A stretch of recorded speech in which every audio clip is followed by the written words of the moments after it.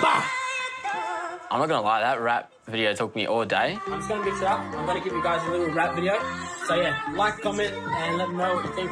I'm a music type of guy, so if there's music, like, I'll just be cleaning my room and just be dancing. Most of the time, I'm not even cleaning. If you guys 6 round 1 city stacks, yeah, and you just be done. Hey, come with a young gun. Who cares? Just city stacks, having a little bit of fun. Hey, having a little bit of fun. I used to blow up my Snapchat all the time, me just like singing and dancing. When I came here, most of the boys didn't like to be recorded. So yeah, whenever I put my phone in, they're like, put your phone away, Stacky. And I'm just like, okay, so. I don't care what you all gotta say. I'm just gonna do me, stack, man, city stack all day. Don't care what you say, I wanna do it my way. It just represents who I am, I guess, and I'm a fun type of guy and I love to dance. Third time at the G, steady rain falling. Dancing at the G, at Dreamtime at the G, it was very exciting. I love my culture.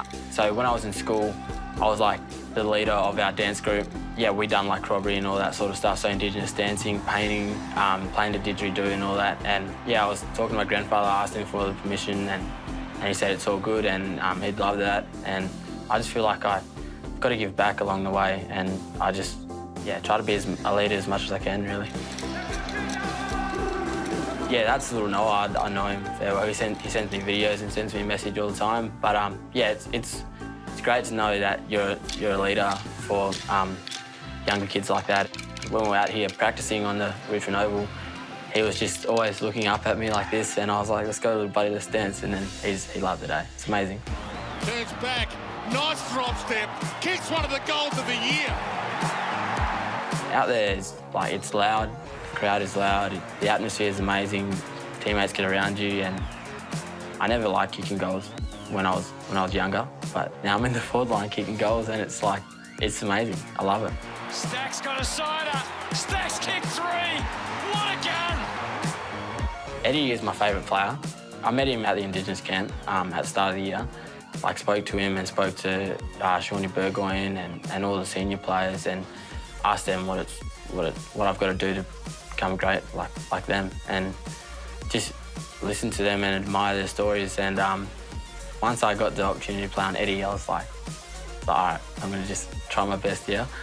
And I was just talking smack, saying, oh, you're not kicking any goals tonight. And I was asking him to show me his pocket and everything. And as soon as he got that ball, I was just like, that's a goal. And I had to walk up to him and shake his hand because, like, I idolise him. And it's unbelievable. He just kicked the goal on me, like Eddie Betts. Like, wow, that's insane. Pre-season just flew by, even though it was hard as hell. I just had the attitude to train harder and play harder. I remember my first day, actually. I came here and I met all the boys, a bit starstruck, but then they were like, oh yeah, Stacky, we're doing like shuttle runs. They didn't tell me we were doing 3 sets, so I busted my ass the first set. The boys were like, oh, you ready, Stacky, we're going in? I was like, and then I was legit running, like, I didn't even think I could run. It's so hard, like, being a first-year player, you've got to make sure you're on top of your hydration, your sleep, your diet. And, like, if one of those things is out of place, you just struggle at training. And once I got that right, I was still vomiting once I got it right. But yeah, it was tough. To get respect, you got to earn it, and I just came with the attitude to work hard, and that's all I wanted to do. I didn't have much sport growing up as a kid, but I've always had the footy club, Perth Demons. Moving over to a different state, Richmond just make you feel so comfortable, and the way they go about it, they're so educated with the Indigenous side of footy, and they understand and respect it, and the way they went about it and made me feel welcome. The culture here is just unbelievable, and yeah, I just love it. See the club as family, pretty much.